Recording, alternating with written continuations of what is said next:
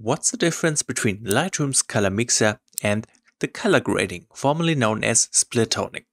Let me explain this as we turn this raw file into this final image. As always, if you want to follow along, feel free to download the raw files from the link in the description of the video. And now let's begin. So if you're just here for the tutorial part, make sure to check the chapters of the video, because first we will be going through the basic adjustments for this image. And I'm going to start this by merging an HDR file. So let's select all 5 images down below in the film strip, right click, go to photo merge and choose HDR. Once the preview loaded, right away hit the merge button. We don't need to change anything here. And there we have our HDR file. So let's do some basic adjustments. Expand the basic panel, and I want to change the profile from Adobe Color to Adobe Landscape. This will bring up the base saturation and it will alter the colors overall just a little bit as well. Then I'm going to bring up the exposure. I want this image to be slightly brighter. So right around here looks great to me. Due to the increased exposure, some of these highlights are now a little bit too bright, so we can fix that by bringing down the highlights. And I want to further work on the brightness of the image, so I'm going to bring up the shadows, just so we have some details in the darkest spots of the image. I'm also going to bring up the blacks. Alright, then it's time to work on the white balance, because it looks a little bit too greenish and a little bit too cold for my taste. So what I want to do is to bring up the temperature just a notch, introducing some more warm tones. And I do want to bring down the tint very gently. Wonderful. I also want to make this image look a bit sharper, so I'm going to bring up the texture, and let's also raise the clarity. Okay, color-wise it might look a bit weird. I think I need to tone down the vibrance just to reduce the overall saturation. But I think at this point we do have a really good looking base image. We can compare to before real quick, and you can see it's a lot brighter. We have more details in the shadows. The sky might be a problem, but that's something we are going to fix right now with the masking. So let's open up the masking panel. And let's do this real quick. I'm going to create a very simple sky selection mask right away. And I want to make the whole sky a little bit darker, so let's tone down the exposure very gently. I'm going to be stacking multiple of these adjustments on top of each other, so I'm only going to use tiny adjustments here. Alright, that's the first one. Let's create another one. I am starting with another sky selection, but this time I only want to affect the top part of the sky. So I'm going to say subtract, and let's choose a linear gradient, and let's remove the bottom part like this. Again, I want to bring down the exposure just to make the top of the sky darker. This will basically just help guiding the viewer's eye more towards the center where our subject is. So this is kind of like a vignetting effect right now. I am going to push this further using a third mask for the sky. This time I'm using a linear gradient. And I'm also going to tilt it a little bit to fit the shape of this building. Alright, again, I am going to bring down the exposure. Let's bring it down quite a bit more. Alright, maybe adjust the size a bit, but that's looking great. I do think I want to repeat this step one more time, so let's use another sky selection mask. And again, I'm using a linear gradient to subtract from this mask, just taking away a big chunk from the bottom part of the sky, which should stay brighter. And again, I'm going to bring down the exposure a notch like this. Alright, I think this is looking really, really good. We can also increase the brightness of the sky in a certain area. So let's use another sky mask. And again, subtract a linear gradient. This time I'm coming down from the top, because we want the bottom part of the sky to be brighter. And in here I'm going to pull up the exposure, and I'm also going to increase the whites. Okay, I think we need to adjust this linear gradient here to make this brightness effect a little more visible, but that's looking great. I also want to work on the subject, so let's try using the select subject mask right here. That is looking pretty good. What I want to do is to push the contrast. I also want to bring down the shadows. And at the same time, I'm going to push the whites, and I'm going to bring up the clarity. I'm doing this to make the subject stand out a little more from the rest of the image, giving the whole structure a lot more contrast.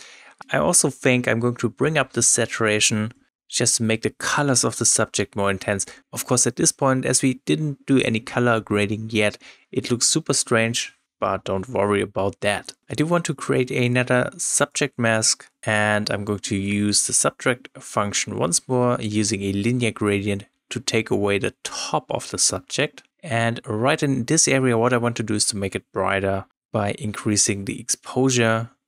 I think it makes it look more interesting this way. And finally, let's create an objects mask. I'm making sure the rectangle select mode is active right here. And I'm going to draw a rectangle around that patch on the bottom left side of the subject. That's a pretty good selection. What I want to do in here is to just get rid of the colors. I'm going to bring down the saturation quite a bit because this patch just looks strange. Alright, and that's the image after the masking adjustments. Again, let me turn off all the masks to see the difference from before, which is a rather flat image, to after. Much better. Now let me explain what's the difference between the color mixer and the color grading. In general, with the color mixer, we can adjust individual colors in the image that already exist. However, with the color grading, or formerly known the split toning, we can adjust the image by stylizing it with color tones we are choosing for the highlights, the midtones, and the shadows.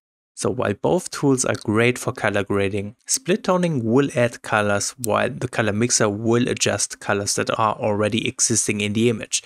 Let's go through the color mixer so I can show you an example. In the color mixer, we can work with hue, saturation, and luminance of all these very specific color tones. Let's take a look at the hue first. What this means for this shot is, right now in the subject, you can see some very heavy green and yellow color tones. I'm not a big fan of that, so I want to change this. So I'm going to pick the yellow hue and I'm going to drop it. And as I drop the yellow hue, all yellow tones already existing in the image will become more orange. Just like that. Instantly looks much better with these warmer tones. I can further push it by bringing down the green hue, which will also affect the foliage and the grass in this image. So let's tone it down a little bit, making these areas look more yellowish. Right around here looks good. Now, in the subject itself, we also have orange tones. If we adjust the orange hue, we can make the subject look more yellow as we bring up the orange hue, or we could make it look more red as we bring down the orange hue. I think a little more red looks perfect for the scene, so I'm going to bring down the orange hue just to right around here. And with just these three adjustments, let me show you what a difference this makes from before with this very ugly green color cast to after. And again, we didn't add any colors to the image. We have just changed the already existing colors of this scene. We can also work on the blue of the sky. I think a little more cyan would look quite good with the warmer tones of the subject. So I'm going to bring down the blue hue, and in turn we're going to create this very aqua cyan-ish looking sky, just like this. And for now I'm pretty happy with the overall hues. Now that we have changed this, it's also time to think about the saturation. One thing that's really noticeable is the sky, which is kind of overwhelming with blue tones. So we want to tone it down, make it a little less impactful, and therefore I'm going to drop the blue saturation. I'm also going to bring down the purple saturation, which will mainly affect some of these roofs of these buildings. I think they are a little bit too strong, so that's the reason for me to bring down purple. Then I do want to bring up the orange saturation a notch, which will make the subject a little more saturated, but at the same time I want to tone down the yellow tones. This will make especially the highlights of the subject a little less strong. So right around here I think looks great. I'm also going to tone down the green saturation so the foliage becomes less saturated. Alright, now that's it for hue and saturation. Now we have the luminance left, and with the luminance we are controlling the brightness of each of these color tones. So if you bring one of these sliders to the right side, we're going to make this specific color brighter, while bringing it to the left side we will make that color darker. This means we can use these sliders to target the subject, which consists of orange color tones, and make it slightly brighter. Therefore, all we need to do is to bring up the orange luminance. And I do think I also want to bring up the yellow luminance, again making the subject brighter. Keep in mind, and this will also push the very brightest highlights of this image right here. You can see it at some point, and this area will just be overexposed, but I think it looks good this way. And we could add a little more contrast to the sky, so I'm going to bring down the blue luminance to make the sky darker, just like this, making the subject stand out a little more this way. Perfect. So that's pretty much it for the color mixer. Again, let me turn off this feature. This is what we have started with before the color grading. And that's the image after adjusting hue, saturation and luminance. Again, we didn't create any color tones for this image. We used existing colors and changed them to make the image look better. Now with the color grading, we are going to create colors for certain luminance ranges. Here you can already see the midtones, the shadows and the highlights. We can target each of those and give them very specific colors, which will help to create a unique style for an image. So for this shot, let us start with the highlights. Right now, the highlights of the image are on the warmer side, and I want to emphasize this. That means I'm going to set up the hue first. So with the hue, we are picking a color we want to add to the highlights. I'm going with a very warm color tone right around here. At the moment, we are not seeing any change. That's because we need to adjust the saturation slider in order for it to kick in. So I want the highlights to be super vibrant. I'm going to push the saturation quite a bit, and now you can see the image is changing because we are adding this warm orange tone to the highlights, which was not here before that. Let me turn off the split toning to see the difference from before to after. You can see this will not only affect the subject but also the sky, since we have some highlights in the sky as well.